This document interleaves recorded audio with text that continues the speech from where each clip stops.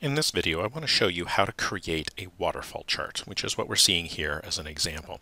Waterfall chart explains how a starting value changes due to different factors, resulting in an ending value. And the trick to creating a waterfall chart is to use a stacked column chart where there's a segment below each of these segments that appear to be floating in midair. So that's the basics of how we create, the concept of how we create a waterfall chart. When we go to Google Sheets to create it, notice that this is what we're going to create, so I'll just get rid of that. So notice how we set up the data. The data has to be set up in a very specific way.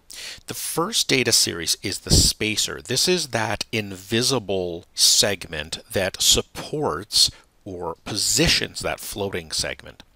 The starting and ending values is the next series. Notice they do not have a spacer because they start from the baseline and go up. The reason we need those in a separate series is because we will need to have them a separate color. Sheets does not allow you to set a color for each individual column or segment, so we have to set up our columns, our series, to be the starting and ending values, the first series we're going to show. The second is those values that are going up, raising, increasing the value, and the third series is the down. So the start, up, and down. So you have to position the data in the correct series and then calculate the spacer based on how big that segment, invisible segment, needs to be. So that's how we set up the data. To create the chart, I'm going to select all of the cells here and say Insert Chart.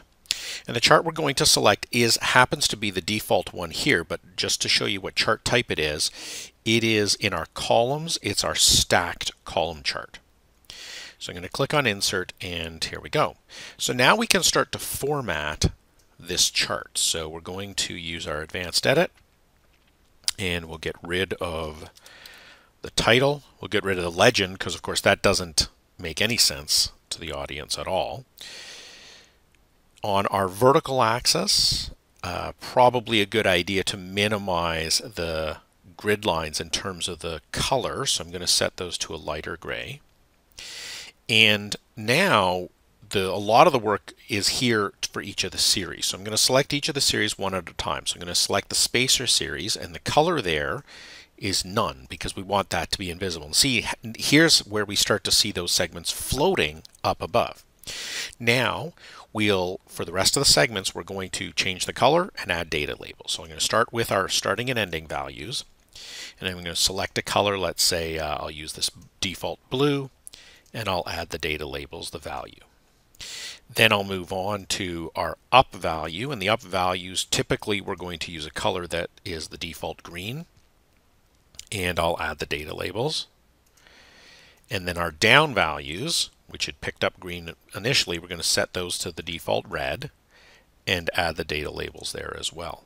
So now we can see, and then I'll click on Update, so now we can see that we have created our waterfall chart, which shows that how the starting value of 120 got to the ending value of 150 because of these different elements or components that explain that difference. Now, just like any other graph, we'll copy the chart, go to our slide, say paste, link it, and now we can resize it, make it bigger on our slide however we need to. So that's how you create a waterfall chart in Google Slides and Sheets. When you start to use a professional presentation product like PowerPoint, you'll see that this is a lot easier to create. You only need one data series other than the spacer because you can set the colors individually of each of those segments.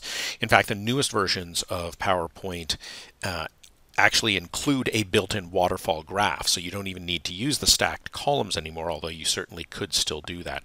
So you have a lot more formatting options, a lot more editing options as well when you use a professional presentation program.